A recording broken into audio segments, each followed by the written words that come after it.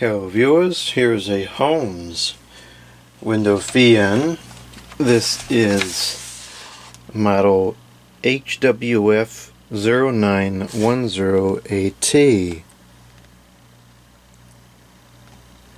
And this is the model with the stinking electronic controls. I had this in the computer room in the back window this year, and it kind of just runs all the time. I set it to low at 65 degrees, and because the controls are kind of an annoyance, I never really turn it off. It turns itself off if it gets too cold, and that's good enough for the use case. But I turned it off the other day because it was raining very heavily, and I noticed prior to that it was making kind of a humming sound, and then when I went to turn it back on, it sounded like it had rocks in it. So I think it's time to take it in for service, in a sense, and see what we can do. Now, if I can't get this to quiet down again, I think I'm just going to replace it with one of the mechanical control ones, because I have an extra one, because I originally had two of them. I used one in the front window, one in the back window, and then I gave one of them to my grandfather, and I missed having it, so I bought another one, and then I found this one. So this one's kind of extraneous. I was using this one only because it's quieter on low speed than the mechanical control one, but of course the noise it makes is annoying, so the fact that it's quieter doesn't really matter anymore. I'd rather it be a little bit noisier and not be an annoying sound than be quieter but making an annoying sound. So let's demonstrate what we have here. It's not so bad on high, it's on low that it makes the noise. I don't know if that's going to pick up on a video or not. It's only the right fan. The left fan is quiet.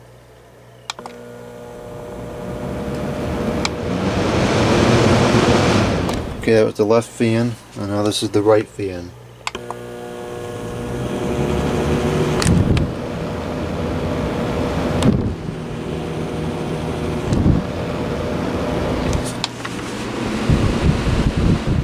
So let's see what we can do about that. I'm noticing the spin down time is a lot shorter on the right fan, although I don't think that should cause it to make such a humming sound.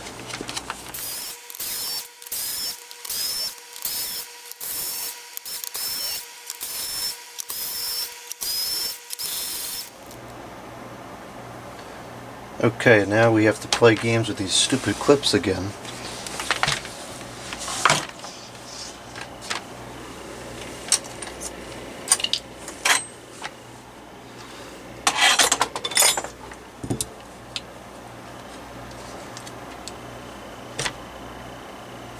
Oh, this one's already broken. Well, I'm not going to be too careful with it then if it's already broken.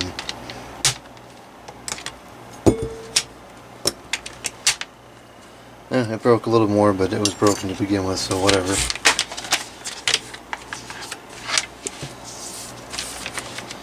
Oh, this one's broken too. Okay. Oh, that made that easy.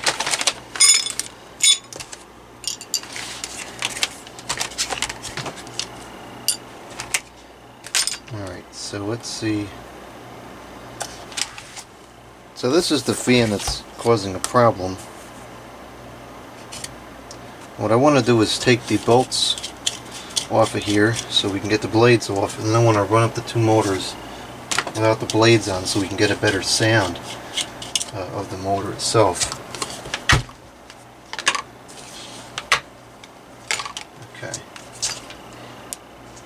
Cosmetically the motor looks okay. Of course, cosmetics rarely tell the whole story.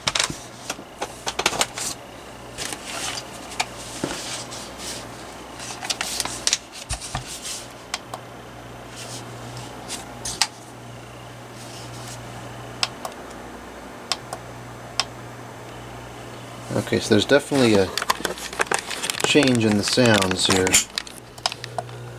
So, let's see here. This motor here is going to be our troublesome one on the left, because now we're looking at the fan from the other direction.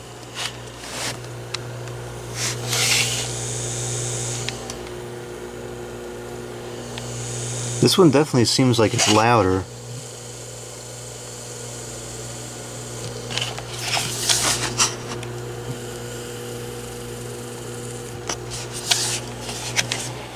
Right now it's on high. Let's go to low.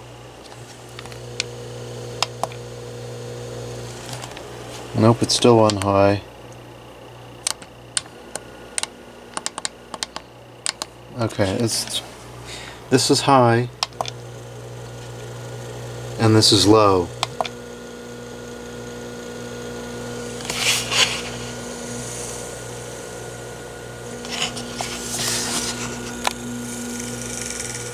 Oh yeah, this one's definitely much stronger than this one.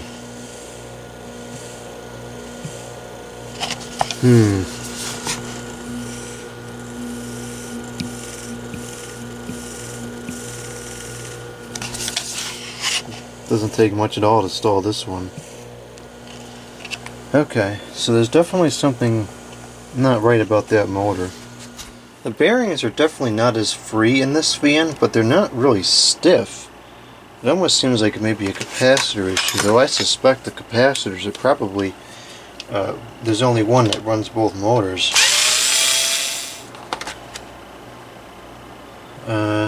Let's see here, it looks like it is one capacitor, but it's a it's double-sided, so potentially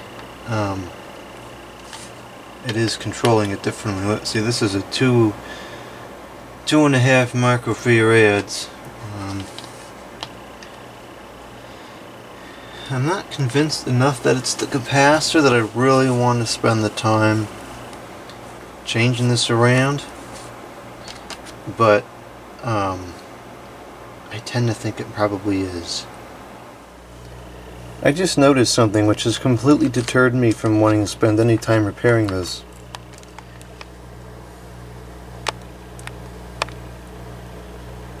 I noticed that the front of this control panel is getting quite warm, and it looks like this resistor here gets so hot that it's starting to blacken the board.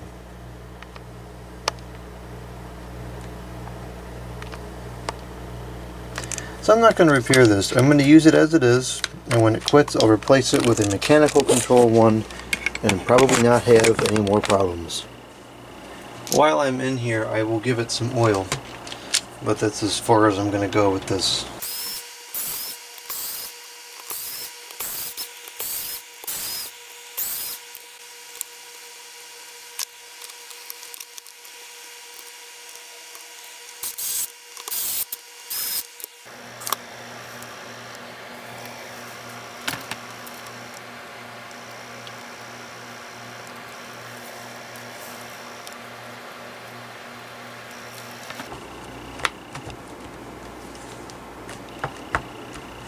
It's really a shame because these are decent little motors.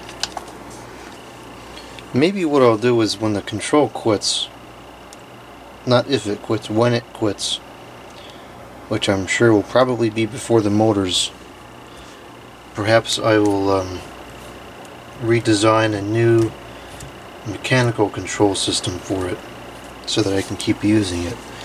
Because these are PSC motors, and the bearings are pretty good, and they're reversible, which is becoming pretty uncommon. And I'd hate to toss them because of a stupid set of Chinese electronic controls.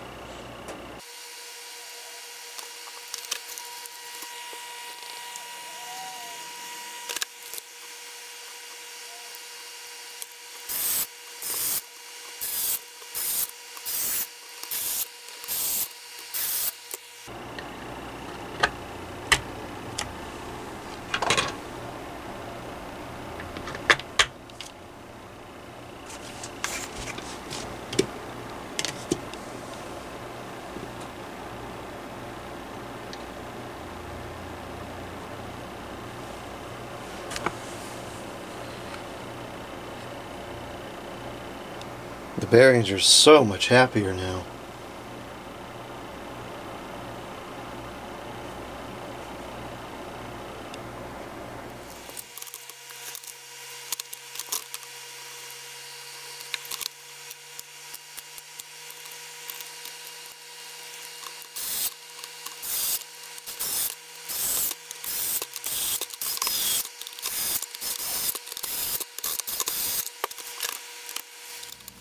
I don't expect the humming sound to be gone, but let's see how it runs now after it's been oiled.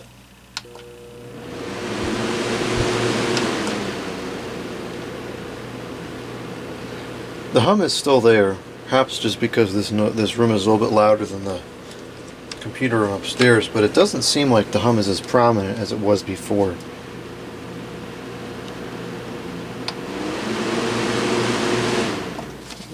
Spin down here. Much better than it was. Alright, well, we'll see what happens. I'm going to keep using it as it is, and when that stinking electronic control board fails, I'll probably redesign some kind of mechanical control system, because I really think the motors are pretty decent and I'd hate to get rid of them over a Chinametronic control.